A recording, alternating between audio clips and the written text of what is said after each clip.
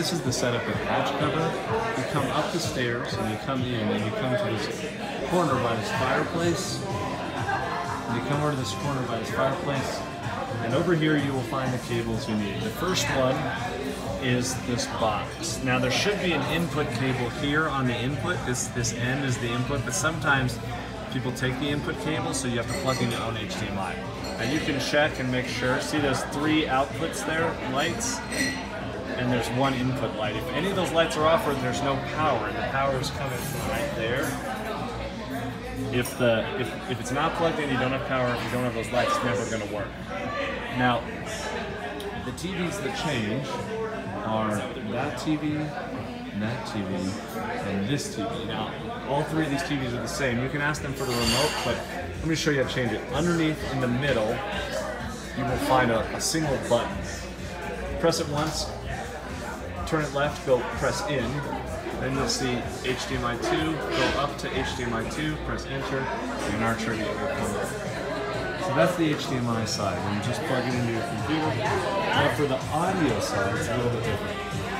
We will have a speaker right here. It's this speaker right here. First step is you've got to plug it in and turn it on. If you don't have that blue light, so this is off. If you don't have that light on, it's never going to work. Now, there's a couple options back here on how to plug in.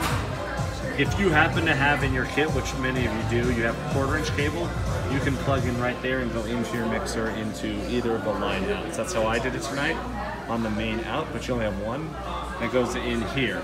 But just make sure that this button here is on line, or sorry, this one is on line in, not mic, which is the up setting on that little button. So this is mic, this is line in. If you don't have it on line in and you try and use a mixer, you'll get a lot of feedback.